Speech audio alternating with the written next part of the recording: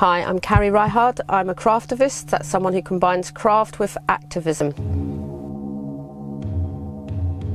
As an artist, I predominantly work with ceramics and mosaics, and I've kind of specialised in printing on clay.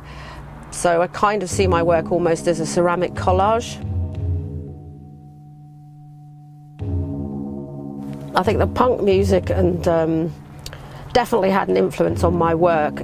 More so on, it definitely had an influence on the aesthetics of my work, but more so I think with that feeling that you could do whatever you want and not to care what anyone thought. So I think that, you know, the ethos of punk really did inform me as a person. You know, throughout my life I don't care what people think. You know, I've deliberately chosen to be exactly how I want and to be as authentic as I can be as a person.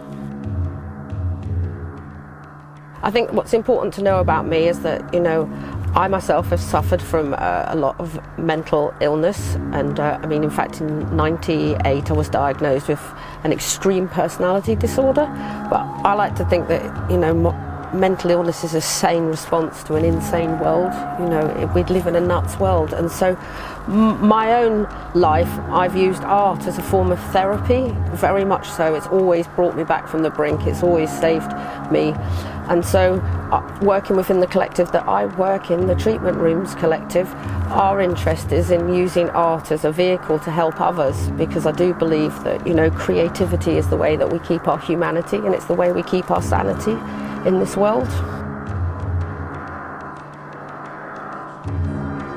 So at the moment I'm working on a huge, a large-scale ceramic intervention that will go into South Acton's estate, which is a huge mosaic of the tree of life, the oak tree, because Acton actually means oakland. So I'm working on that at the moment, again with the Treatment Rooms Collective, and that's also going to include like a historical timeline, pictorial historical timeline of South Acton, but that's not due to be installed till April.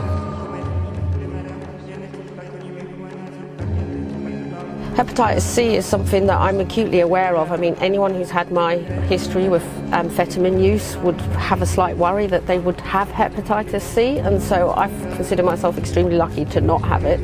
But I have a lot of friends who've suffered from it, and a lot of friends who've been totally cured by hepatitis C, and I think it's something that's really important that we help support. And I've always thought that selling art is a fantastic way of raising money, because if you're buying art, why not buy art that's going to actually do some good? You know, as well as have a beautiful piece of art, you're actually going to give your money to a great cause.